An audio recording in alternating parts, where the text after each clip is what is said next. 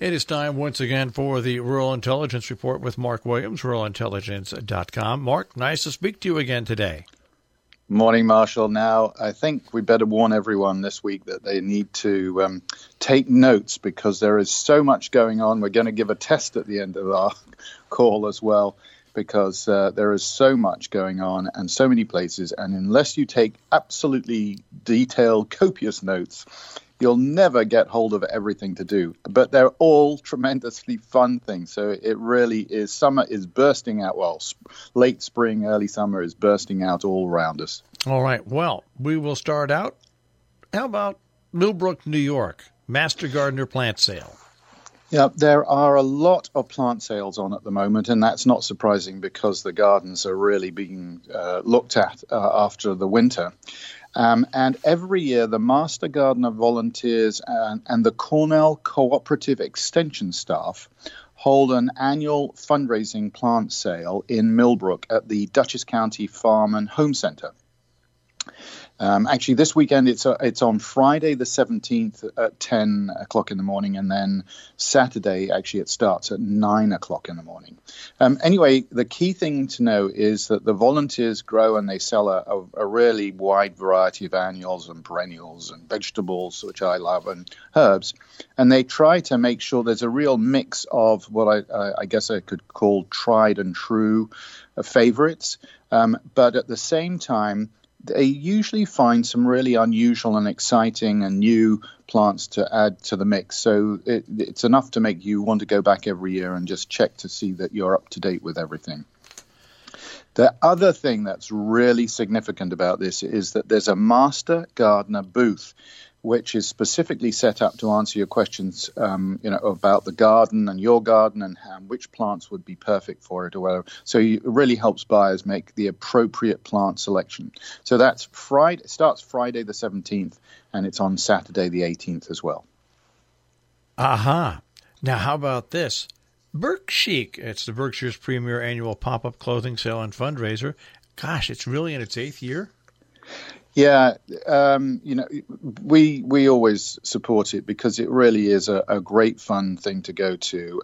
My wife's a shopper anyway, and so she loves going along and going through the racks of clothing and finding things. This year, it starts on Friday the 17th, runs actually through Sunday the 19th. It's at the West Stockbridge Historical Society.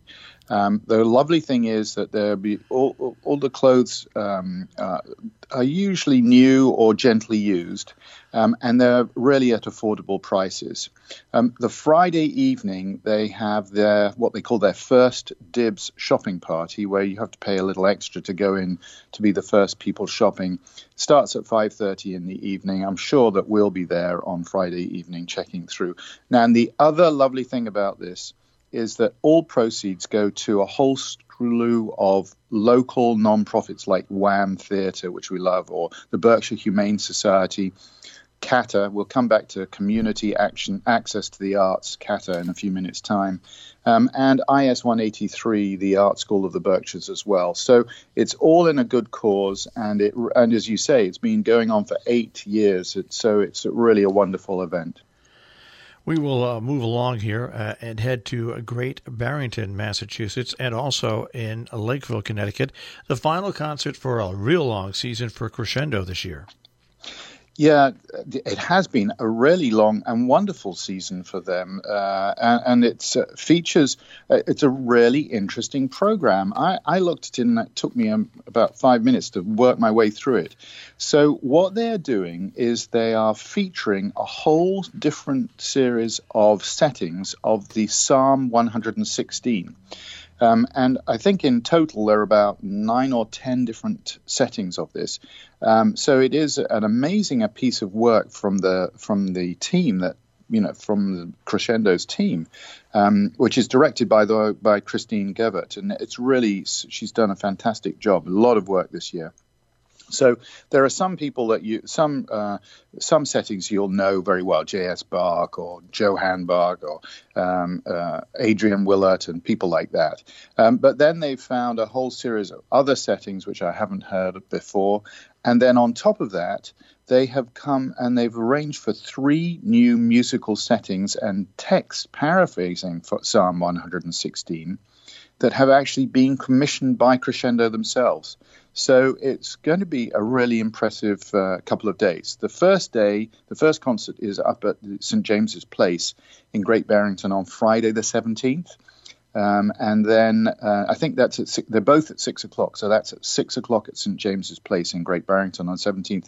And then on Saturday the 18th, they're going to be at Trinity Church in Lakeville as normal. Again, that's at 6 o'clock in the evening. Let's move ahead to Rhinebeck, New York. There's another interesting event going on at Oblong Books.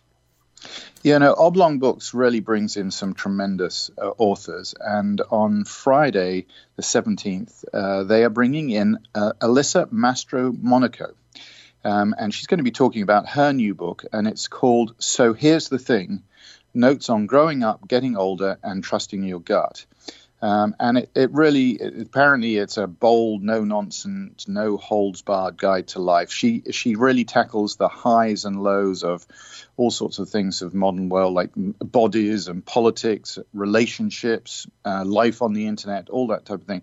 So she's written that from her own personal experience, but then she went out and interviewed a whole series of other women that are really fascinating as well, including Monica Lewinsky, Suzanne Rice, Chelsea Handler.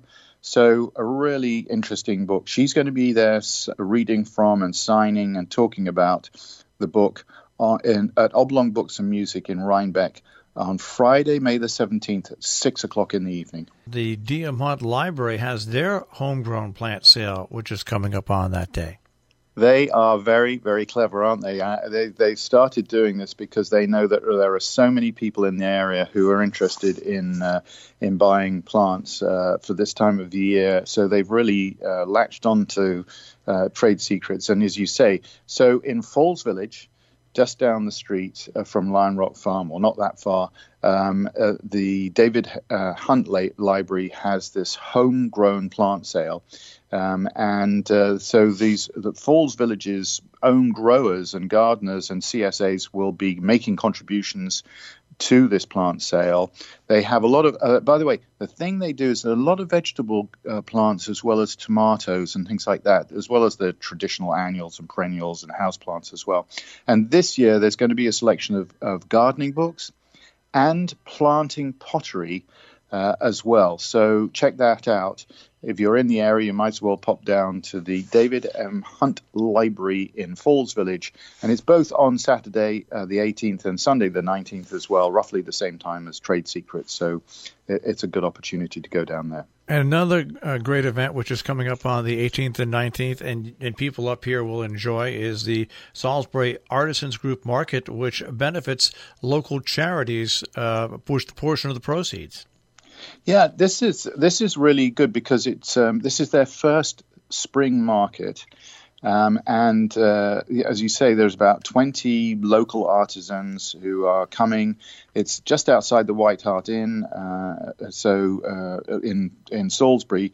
So again, it's quite close by. So if you can wander around the area, make it a day out, and go to various events, and you can check out their website for a full list of participants, but they have a whole slew of really interesting local artisanal products one way and another. And the proceeds support the Jane Lloyd Fund as well, so that's good news. It's on both on Saturday and Sunday, the 18th, and Sunday the 19th. And again, it starts at 10 o'clock in the morning. And on May 18th, the 11th Annual Millbrook Literary Festival. Oh, my gosh. I tell you, we are starting the summer with a bang. Yeah. So this is the 11th annual Millbrook Literary Festival. It really is tremendous. This is also a big celebration of local authors as well. So they've got 40 local authors of adult books, teen book, and children's books, and they're all going to be participating in this. And what they do is they have these author-led discussions, which are really really fascinating. Of course, there's going to be all sorts of book signings. There'll be music. Some of the authors who are going to be there are Danny Shapiro. The James Patterson collaborator, Maxine Petro, is going to be there. Andrea Barnett, Joanne Ramos.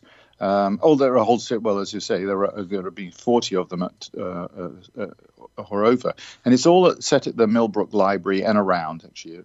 And it starts at 10 o'clock in the morning. And obviously, you can go to their website and get all of the details of the exact times, so that you can turn up to get your favorite author to sign a book and buy a few books one way and another. So that's Saturday, May the 18th, as I say, in Millbrook at the Millbrook Library. We've got a gala benefit dinner in Sandusfield on the 18th. Yeah, we talk about some of the big events like Trade Secrets, and I'm not trying to hope no one in Sandusfield is upset if I say that their gala dinner on May the 18th is not going to be quite as big as Trade Secrets or some of the other events in the area. But on the other hand, it's a wonderful celebration of a small and really lovely little performing space in Sandusfield. So I thought I'd better mention it. So Sandusfield Arts Centre really is in the middle of Sandusfield, which is really, put it nicely, is a bit off the beaten track. You really have to find it. But the local population is really art aware. They really make the Arts Centre a centre of the community. And on Saturday the 18th, they are having their spring gala benefit dinner. And the wonderful thing is that it has cocktails, and it's followed by a dinner, all the things that you would expect from a gala. The lovely thing is that live on stage, they're going to have a preview of some of the events that they're going to be having in the 2019 season. So it really is a lovely local event with local people really participating. And so it's a chance to go to celebrate and show your support for, as I say, this wonderful little performance space in South County, Berkshire. So it starts at 6 o'clock on Saturday the 18th. You will have to get tickets in advance, so do check it out and go there via ruralintelligence.com. A busy day on the 18th. The Litchfield Historical Society has their art show fundraiser. Yeah, well, if you don't know that this year Litchfield will be celebrating its 300th anniversary of its founding, by the end of the summer you will certainly know that, because there are so many events going on in Litchfield over the summer. And the Litchfield Historical Society is having its big art show fundraiser on Saturday the 18th at the Litchfield Historical Society. It's called Litchfield at 300, no surprise there. It features a silent auction fund, and it's that what they're doing is they are selling works from more than 50 local artists who've tried to, I think, represent Litchfield's 300 years of history in some of their art as well. So that's really super. And the proceeds from the benefit will be going towards their educational mission of the society. So it's a real opportunity to extend learning about Litchfield and what goes on there. So that's Saturday, May the 18th in Litchfield. It's at 6 o'clock in the evening, so check that out. And, of course, make a reservation in advance. On the 18th, let's get back to some music in Great Barrington at 6 o'clock. Yeah, Close Encounters with Music is having a really big event on the Mahawi on Saturday the 18th. It's called The Art of the Quartet, and they're bringing in the Escher String Quartet. Escher is really well known. They've toured very, very extensively throughout the world. They served as the BBC New Generation Artists for some time. They were winners of the Avery Fisher Career Grant. They perform as artists of the Chamber Music Society of Lincoln Center. So they really are tremendous. And they are performing Mozart String Quartet number 23 in F major. And actually 2 or 3 other things including they will be joined by Yehuda Hanani for the Schubert Quintet, which some experts, and I'm certainly not the right person, but some experts say is one of the greatest compositions in chamber music. So I think that will be a really spectacular evening in Great Barrington at the Mahawi for Close Encounters of Music. It starts at 6 o'clock in the evening on Saturday, May the 18th. All the way to Ghent, New York on the 19th. Yeah, moving now to Sunday, there are a couple of interesting little events. As you say, Ghent is a bit further away, but there's the Hawthorne Valley Waldorf School is really in a fantastic location there, and they've got a talk with the environmentalist Alistair McIntosh, which looks absolutely fascinating. Now, Alistair is one of the leading Scottish writers and environmental activists. He's just published a new book, which is called Poacher's Pilgrimage, an Island Tour. And it's really fascinating because he went back, he was born on the Isle of Lewis in the Outer Hebrides of Scotland. And he went back there and took a long walk for sort of a couple of weeks through what is an incredibly remote, wild island. And during this walk, he encountered all sorts of local people, including poachers and trappers and clergymen and antiquarians. And he talks about this in the book, and he uses really this walk and this opportunity to meet people from the island of his birth as an opportunity to explore the meaning of community. So it is he's a very a lovely writer, and definitely something people might want to attend. It's, as you say, it's in Ghent at the Hawthorne Valley Waldorf School at 2:00 on Sunday, May the 19th. And we can wrap things up in Great Barrington on the 19th, the impact of private philanthropy. Yeah, we normally talk about all the arts things that are going on, all the galas that are, but this is a talk which I thought might be interesting because it's educational as well, and it's an opportunity to think about how to give back to the community. On Sunday afternoon at 5:00 at St. James's Place, they're bringing together Peter Buffett, who is the co-president of the Novo Foundation in Kingston, New York, just over the river there. And they're bringing together with Peter Taylor, who is absolutely a really interesting person. He's the president of the Berkshire Taconic Community Foundation, has really been really making it much more significant in the community. They're based in Sheffield. And they are really going to be talking about how if you consciously place private philanthropy into a community, it can transform and invigorate a local community and its economy. And so it's an important discussion to see how we can try and stimulate the economy one way and another in our area. It's the discussion's going to be moderated by David Bollier of the Schumacher Center for New Economics down there as well. So they're bringing together some pretty senior and high-powered people who really think about how to develop community one way and another, and how it can be done at a very reasonable price and have a really significant impact. So that's at the St. James Place in Great Barrington on Sunday afternoon at 5:00. And, of course, you can check through from the link on Rural Intelligence to get more information. And that will wrap up our show for today. Mark, we'll check with you again next week. My pleasure. Look forward to it, Marshall.